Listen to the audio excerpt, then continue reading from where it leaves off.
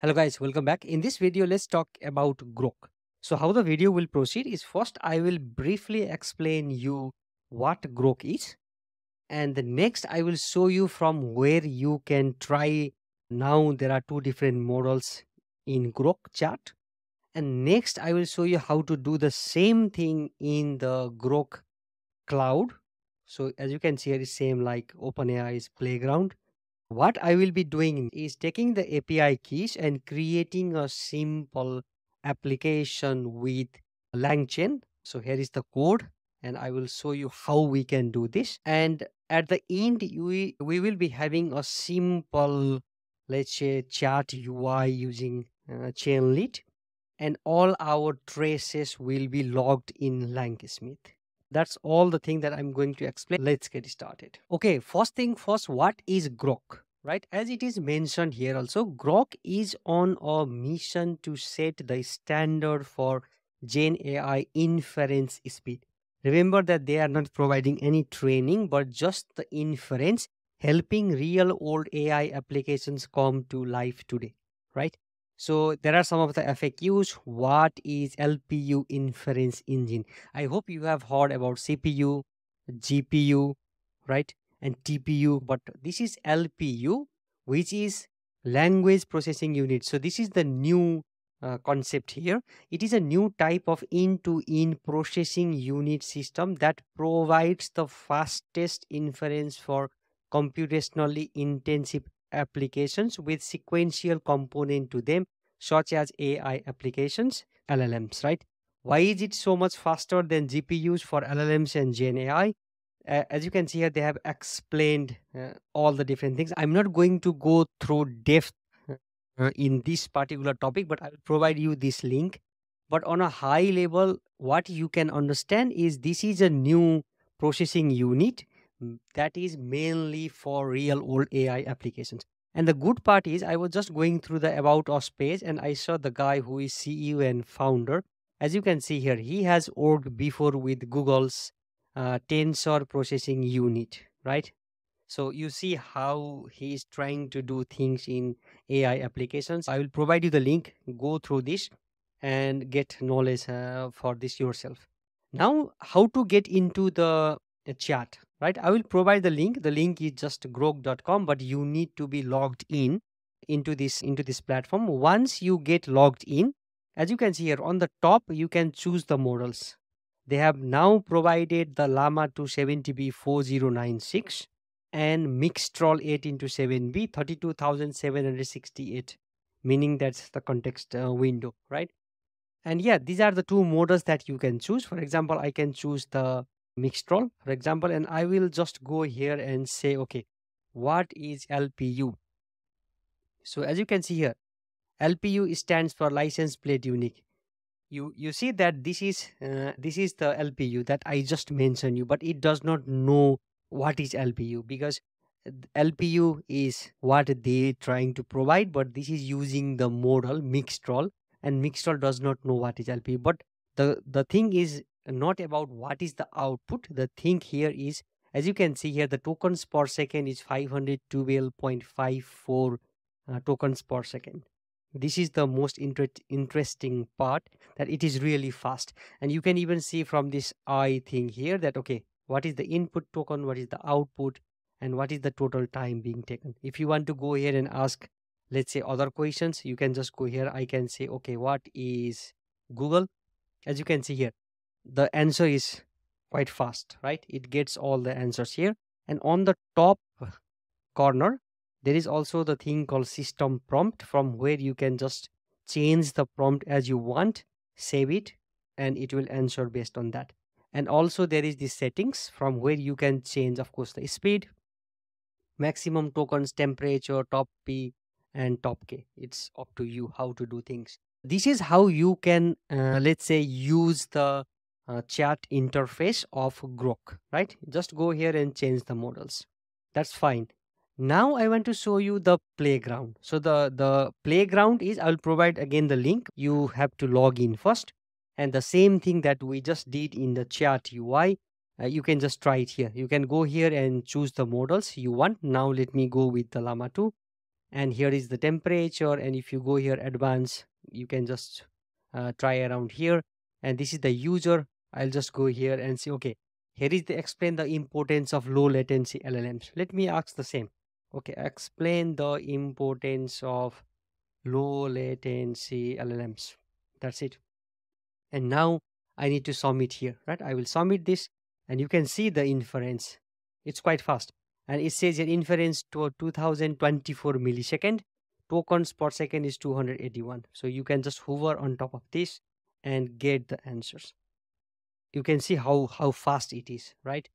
And okay, that is also the second part. And the good part here, of course, same as in OpenAI's Playground or some other LLM providers Playground, let's say, there is this view code where you can just view the code in different languages and then just try it yourself by installing Groq. That is one thing. And other things, it's just the normal Playground things. You can clear this, ask as many questions as you want.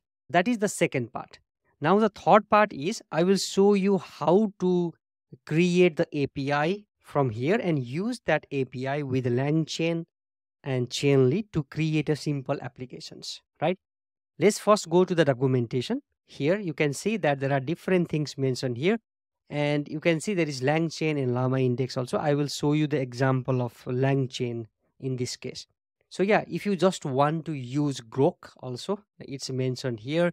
You can just install pip install Groq, same as OpenAI, and then just use the normal chat completion things with just Groq. But Langchain, Llama Index, they help us to integrate different LLM providers, or let's say the similar to Groq. We can use OpenAI, we can use Llama and all the different things, right?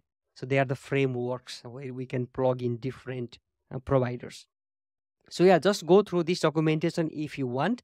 But first I will go here and create the API key. If you go to the API keys, and by the way, one thing that I noticed is that if you go to the About Groq page and if you go API access, it says here that the price is this, but I saw that when I create the API keys, there is nowhere I can provide my credit card credentials. It's just providing me to create the API keys. I go to the API keys. I have already created the API keys. I can of course delete this.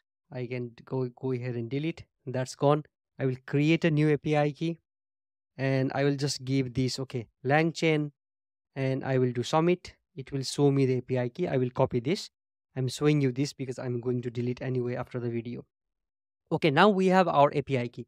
How can we now use this in an application, right? I have already the GitHub repository. If I go to my GitHub page, there is Langchain Groq Chainlit. So what you can do is follow the README file, but you can just go here and just go to SSH or HTTPS and copy this repository, right? I will go to my terminal. I will go anywhere in the project. So I will just do git clone and then this, right? So it is cloning the repository. So I will go inside this Langchain Groq Chainlit. And what is the thing that we need to do? Let me just follow this documentation here, right? I have provided all the necessary things here. Just first we need to create a virtual environment, right? So for that, I will just go here and run the same code, and the virtual environment is going to be created. And the next thing is, if you want to have the LangSmith traces, you can go to this LangSmith website. I have created many videos in LangSmith. Please refer to that if you are new.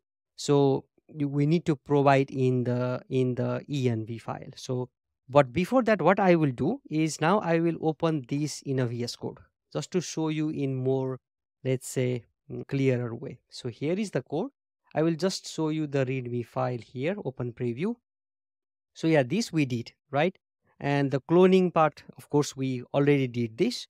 And this is the thing that I was talking about. But for this, as you can see here, there is example.env. But what we need to do is we need to copy example.env to .env, right? I will go to the terminal, and here I will just to cp example.env to env. So when I do this, as you can see, it is reflected here. I will go inside this, and here, as you can see here, I have already provided this endpoints here, which is always the same. And here I need to provide the Groq API key. Here I need to provide the Langchain project, right? This is what I have already created, the Langchain project. If I go here, so this is the Groq Langchain, but I need to have the API key again here also, right? I have already created before, but let me go and create again. I will copy this. I will go to my VS Code, and in this Langchain part, I will do Control V. And also I copied the API key from here, but I didn't paste, right? I will copy this Groq's API key. I will go to VS Code, and here, as you can see, I have written the Groq's API key. I will just save this. So that's all for the environment variables part, right? Once this is done, what we can do next is install the necessary packages. What is the packages? As you can see here, there is Langchain Groq, Langchain and Chainlit. So what I will do is go to the terminal and then install pip install requirements.txt. That's it. And what do we have in the Python file now? Because if I go to readme, that's all, and we can run the Python file. That's it, right? But if I go to the actual page here, what I'm doing here is normal import things. If you have followed my previous videos, it's almost the same. The new thing that I did is I take this chat Groq from Langchain Groq, and then just provided that here, as you can see here, model is chat Groq, and I use the model from their website, and other things are the same. As you can see here, nothing changed. One line of code change does all the thing. And in Chainlit, you don't need to import the environment variables because it takes directly from .env. The last thing that we can do now, if I go to the readme.md, is just copy this command and run the applications, right? I will do Control C, go to the terminal here, and then I will just do chainlit run langchain groq chainlit.py. I will run enter. So now it is loading the environment variables, and yeah, this is our good looking UI. From here we can ask the questions. I have already asked some questions before. I will go here and I will say, okay, what is Twitter? Let me see. And as you can see here, the inference is quite fast, right? And also if I go here and say, okay, what is 2 plus 3? Simple math. Okay, the answer is 2 plus 3 is 5. By the way, the answer is coming from the model, right? Mixtral. But you can see how fast this Groq is.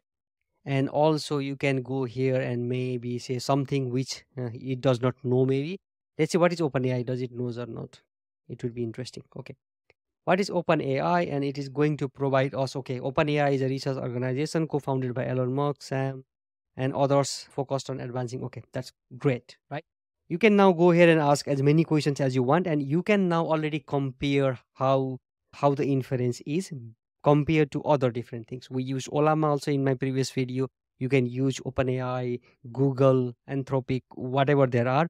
Try with this Groq. It is quite fast, right? Just go here and try. And the good thing here now is I told you that there is a traces in LangSmith, right? If I go to the LangSmith website, I will go to the projects, and this is the project I use, Groq Lang chain. As you can see here, it is showing all the traces that I asked in that particular Chainlit UI. So if I go inside this, I can see all the different things that it is here. As you can see here, this is the question, this is the answer, and you can even go inside this and you can see this. You can provide the feedback. There is the metadata things. You can even go to the playground from here. You can add to the dataset all the different things. If you want to know in depth, please watch my LangSmith video. I have explained in depth in this particular topic. So yeah, that's all for this video. I hope you get the idea now how to use, let's say, Groq, and how to use the models which is available in the Groq. Now it is free. Just give a try. And as I showed you also in the API SS part, this is the price they are going to provide, but this is also in a way cheaper compared to other providers. Just give a try, and let's see what they will be providing in the near future. If you have any questions, feel free to ask that in the comment section. And also, if you want me to create some videos in some topics, please let me know. Other than that, thank you for watching and see you in the next video.